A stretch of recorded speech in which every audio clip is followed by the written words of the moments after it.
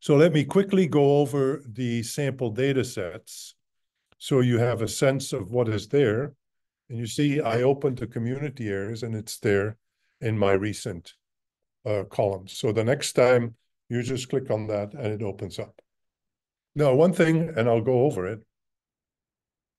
One thing once you pick a sample data set that you like, you should save it to a working directory, because then you can manipulate it.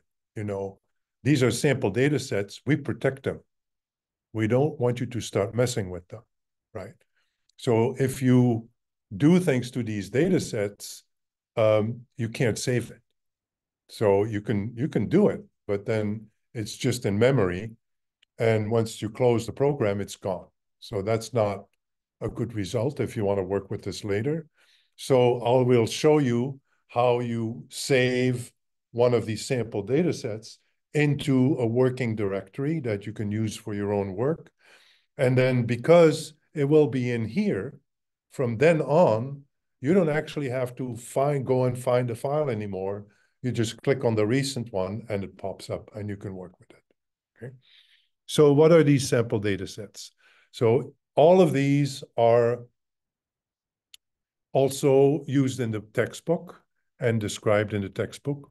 Many of these have actually been used in actual empirical work that has been published in journal articles and so on. So, oops, this is the one we just saw. This is a bunch of socioeconomic characteristics, such as age distribution, poverty, crime, things like that, for community areas in Chicago. The next one, there's 11 of them. These are the locations of carjackings over, I think, let me make sure what I did here. Yeah, in 2020. So this is 1,412 reported carjackings in Chicago in 2020. Now, there's something not quite right about this map. And I don't know if you already had the chance to look at the How to Lie with Maps book, but this is in there. So just take a look at this map and think about what might be wrong with it. The data are correct. The data are the location, as recorded by the police department, where the carjacking happened, like, 405 Hyde Park Avenue. That then gets translated into a specific set of coordinates. That's called geocoding. And those points, I told you, once you have X and Y, we're in business. Those points are shown here.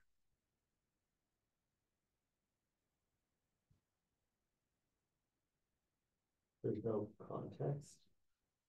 Correct. There's no context. But there's a more narrow technical issue. There's no scale. There's no scale. And also, these carjackings are very small locations. These points, once you have the scale, they actually correspond to half a city block or 2 city blocks. So they show way more density than there actually is.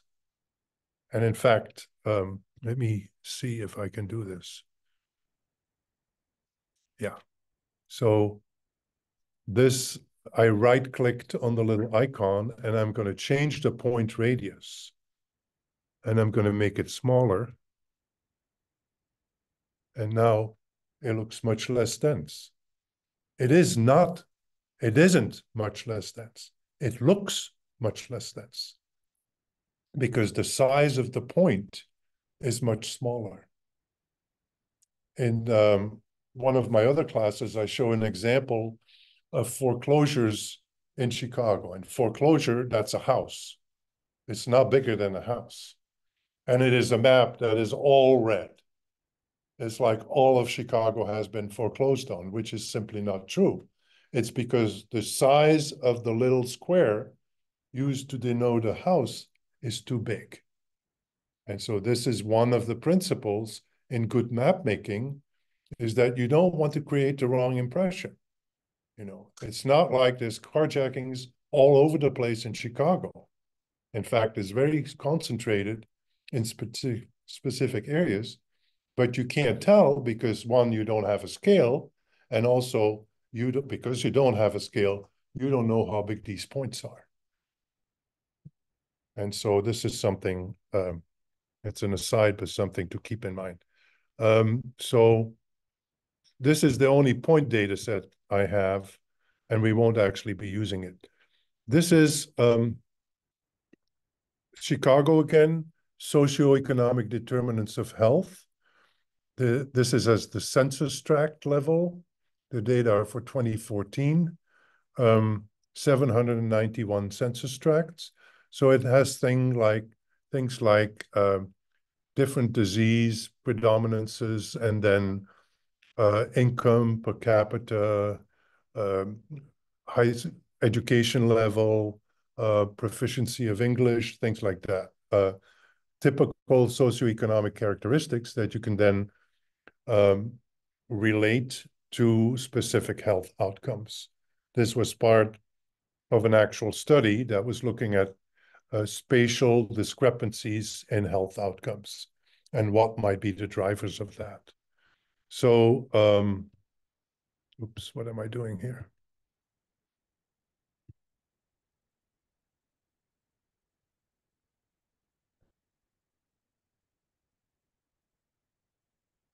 Then the next data set is for Brazil, the state of Ceará.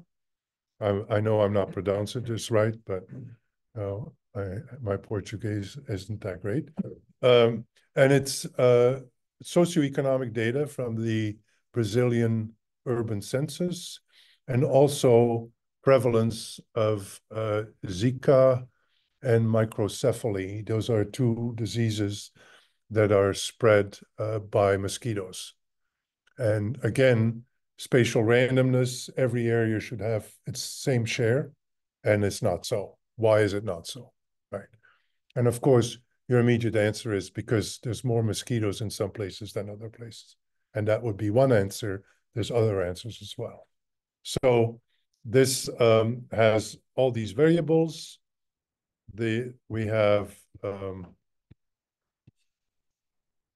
this is Mexico, Oaxaca. It's a state in the south of Mexico. And these are 570 municipios. They're like county type size. And these are different indicators of economic development. So all kinds of things for different years, things like schooling, employment, income levels, population change. The interesting thing about this particular state, Oaxaca, is it's very mountainous. And there is a clear differentiation. I mean, the villages in the mountains are very remote. And so this data set spans a number of years, and you can see the evolution over the years, both in the valley as well as in the mountain ranges. There's even data on the use of personal computers and things like that in there. So it's real Brazilian census data. And one of my students used this in her thesis, in her master's thesis. Then this is another one. I know some of you are interested in banking, or maybe it was in the other class, I can't remember. These are actual community banks. So these are not the big commercial banks. These are the local banks. In the Italian bank system, there's different kinds of banks, and they're regulated slightly differently. And these are actual financial characteristics for each of these banks. And the research question there is there some clustering going on?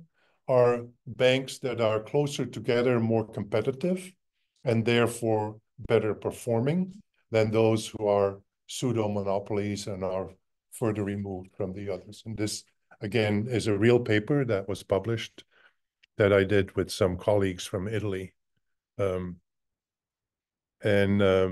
Let's see, spirals we won't use. That is a classic example. There's another one called Swiss cake. These are classic examples from data science that don't follow a linear pattern. I mean, the spirals are clustered by the spirals. Most clustering techniques don't know how to deal with this because these are nonlinear patterns in the data. Spectral clustering, which is a specialized method, can deal with this. So I have this in here to illustrate techniques in my clustering book. This is an old favorite of mine. This is a historic data set from the mid-1800s in France. It's was put together by a sociologist called Guéry, and it is one of the first examples of using a map. I mean, of course, not the GeoDa map, but his map in his book to depict the spatial distribution of socioeconomic data, demographic data. So it has data on literacy, on age, on crime, different kind of crime, and stuff like that. It's a nice data set because it's just big enough, 85 departments, to do some interesting analysis, but it's also not too big. I mean, once you get 500 or 600 observations like the Oaxaca one, maps become a little challenging to interpret. You need a big screen. On a laptop, it could be quite challenging.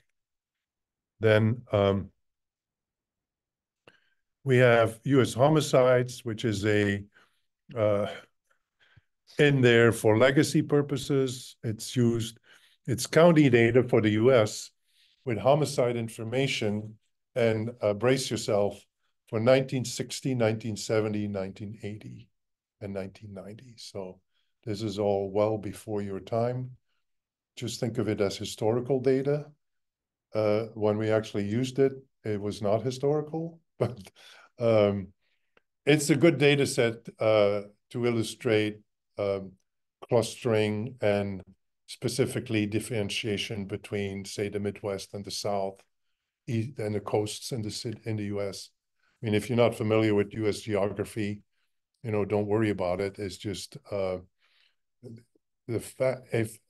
What I like to say is, if you're from Mars, GeoDa will help you learn the geography of a place that you're studying, because it brings out, if you start mapping some of these things and using some of these cluster techniques, right away, the coasts pop out. The coasts are different from the middle. And in the middle, the upper Midwest is different from the Southeast. And so these kind of broad patterns, even if you know nothing about the geography of the country, they pop out. And that is the power of exploratory spatial data analysis, that these patterns come out even when you know nothing about the topic that you're studying. Then just a couple more. And I'm doing this to give you a sense. Of course, you can use your own data if you have them. Don't start collecting data at this point. But if you have something ready to go, by all means. But otherwise, pick one of these. These are some classic data. They're not that good for the stuff we will be doing because they're points.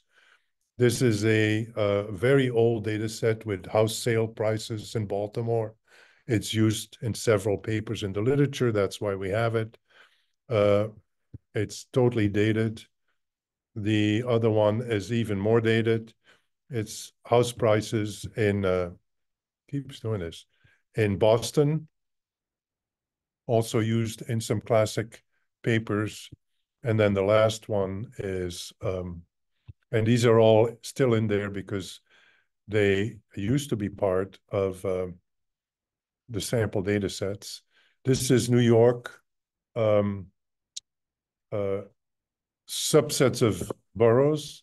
There's 54 of them, 55 of them.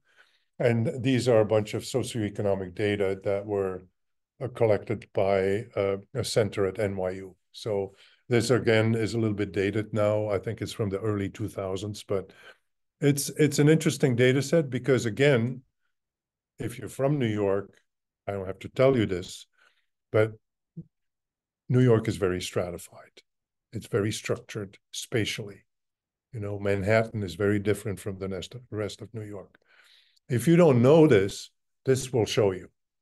It will pop out. And the question you ask, well, why is this the case?